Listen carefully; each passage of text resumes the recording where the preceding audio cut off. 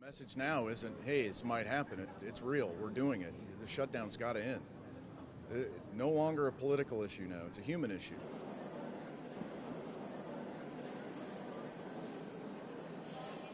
Anything else?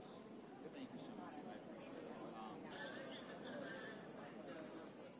It's just, I mean, you can't even put a word to it. I mean, that's wrapping around. I mean, it's bad. It's awful. Not I've ever seen. Early this morning, we saw our normal rush of the thousands of passengers who were screening on through. Plus, we think that there may have been a few call-outs. You'll have to talk to TSA about potential call-outs. But the combination of the two led to longer than normal lines here at Hartsfield-Jackson.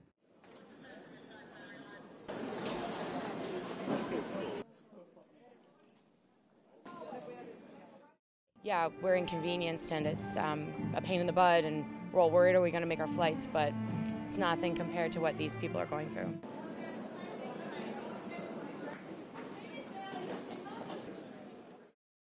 For them to call off on a Monday, if they're trying to make a statement, it makes a lot of sense.